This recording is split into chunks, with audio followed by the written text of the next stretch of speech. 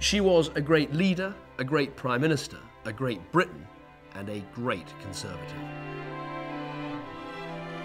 Margaret Thatcher embodied strong Conservative values. Enterprise, freedom, choice, competition, liberty. She gave the Conservative Party intelligent and committed leadership. Where there is discord, may we bring harmony. Where there is error, may we bring truth.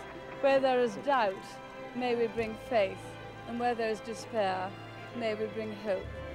She had some very simple, very heartfelt convictions. You can't spend what you haven't earned. It's not governments that create jobs, it's businesses. Sound money, strong defence, stand up for your country. Those things informed her life, they informed her politics, they informed what her governments did, and they changed Britain for the better.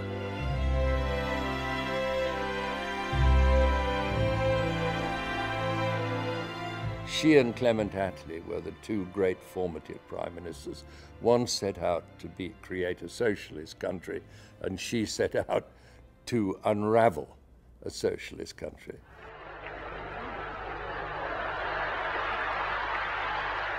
I presume this is to enable us to sweep Britain clean of socialism. Almost everything was done to transfer power from the bureaucracy and the politicians to the people. I offer the certainty of liberty and the chance of property ownership. And more than just a chance. That people should be able to own their own homes is deep at the heart of Conservative philosophy. She knew, in a way that only a shopkeeper's daughter could know, the pride that people would get in owning their own home.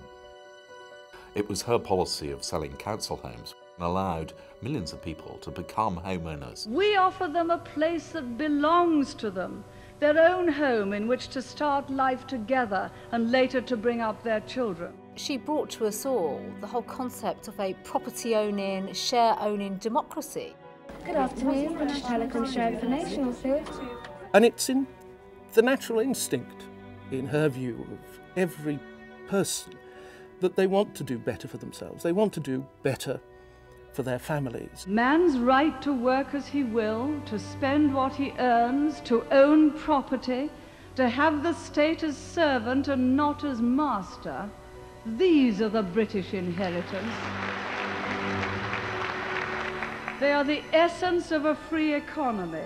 It's very difficult, unless you lived through the 60s and 70s, to realise what came of this country. We were seen to be the sick man of Europe. Unfortunately, it was true, and that had to change. We're carrying out the largest program of denationalisation in our history.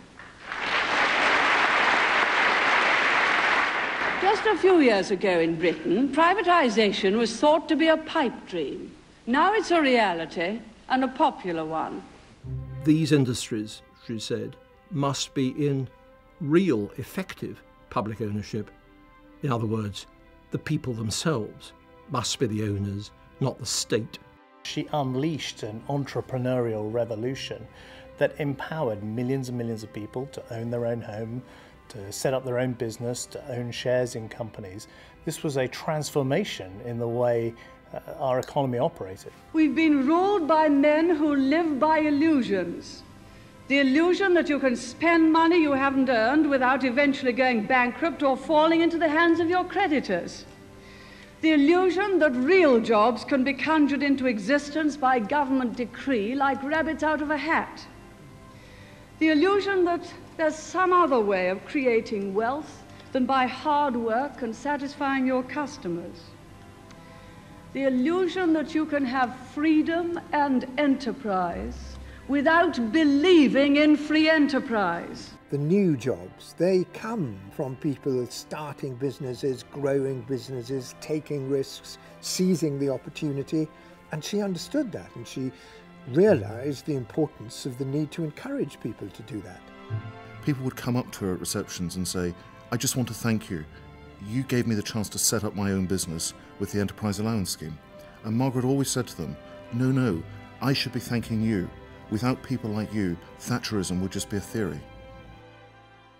Freedom is the birthright of every citizen. To preserve and defend that freedom, to defend it from within and from without, is the first duty of any Prime Minister. Margaret Thatcher felt very strongly about freedom, about the liberty of people to go about their business without constraint. Margaret Thatcher always said that if freedom was worth defending at home, it was also worth exporting abroad. And that's why she and Ronald Reagan stood up to the Soviet Union. She wore that badge of the insult, the Iron Lady, as a great compliment. It was such a gift to her because it embodied who she really was. I stand before you tonight in my red star chiffon evening gown.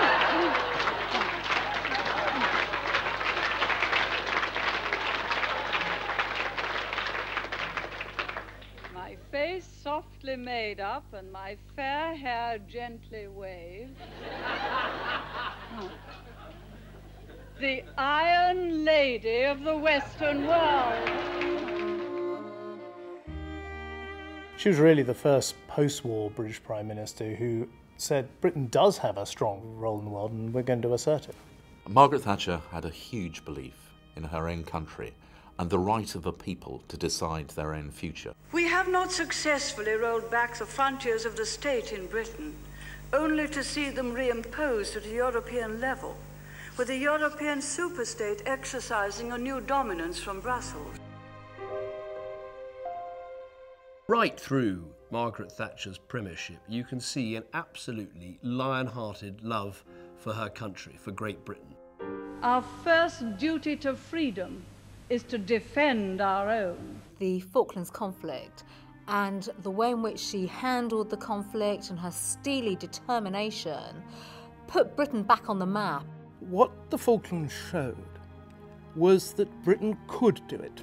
When we had the will, we found the way.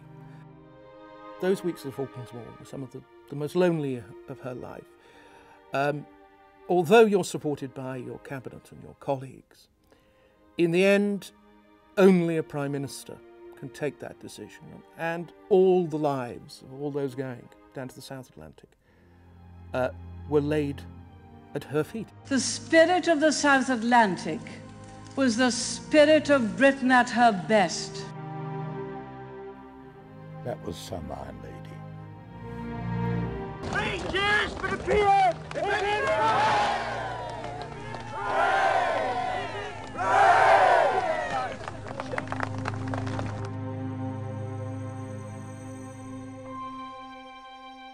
Mrs. Thatcher was a conviction politician. She didn't believe in just accepting the consensus. No, no, no.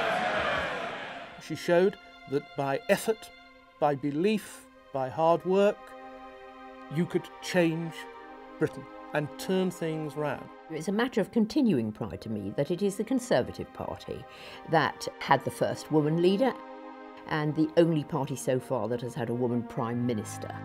She was an optimist. She was the politician who said, I refuse to accept that Britain's best days are behind us. Britain's best days are ahead of us. It was her absolute determination and conviction that made the difference.